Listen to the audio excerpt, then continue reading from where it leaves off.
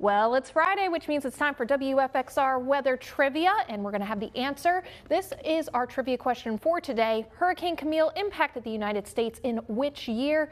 Amanda, do you want to give it a quick shot? Oh, this is tough because I don't even know like how or when or where I would know. But I have not heard of this name hurricane in my lifetime, I don't believe. So it's between, I don't know, it's between like A or B, and I'm gonna have to guess A. Hazel? A, final answer. The answer is A. That was 1969. And actually, this was a very damaging storm that moved through even our region as well.